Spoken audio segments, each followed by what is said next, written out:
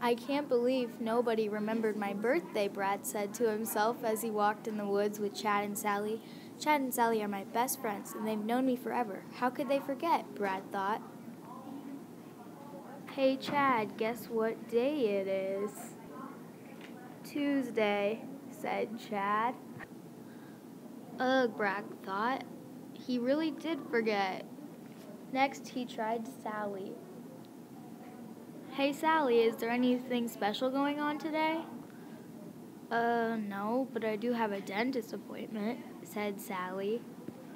Brad frowned as he thought to himself, this is the worst birthday yet. Sally? Sally? Brad yells as he turns around. Where are you? Chad screams. It's pitch black outside, but they can still see. One thing they don't see, though, is Sally. Where is she? That's the question that is running through both of their minds. Brad and Chad race to Sally's arch nemesis named Joe. They interrogate Joe in his apartment. When they are done, they are almost positive that Joe is the one who took Sally, so they call the police. Yes, 911? What is your emergency? Said Police Officer Bill. We think someone took our friend Sally, replied Brad. Where are you located? Asked Bill. Oak Park Apartments on 132nd Street, answered Brad. I will be there in a blink of an eye. Stay calm, said Bill. In no time at all, there was a knock on the door. Brad turned around to get it. But just as he did, both Joe and Chad disappeared. What is going on? Brad shouted as he saw that they were gone. I don't know, but I think we should go check out the alley where most things like this happen, answered Bill.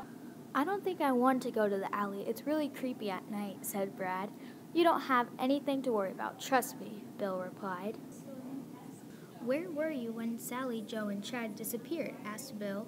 I was in the woods when Sally disappeared, and the apartment when Chad and Joe disappeared. And this all happened today? Bill asked. Yeah, answered Brad. Is anything strange or special happening today? Asked Bill. Well, it is my birthday, but that seemed to slip everybody's mind, Brad replied. Interesting, answered Bill. Well, happy birthday. Sorry they didn't remember, he added.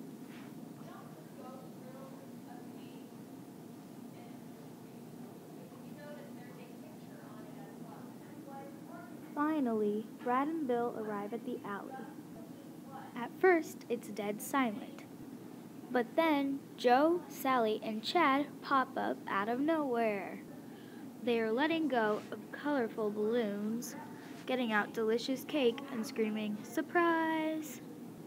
Chad runs over to Brad, putting a party hat on his head.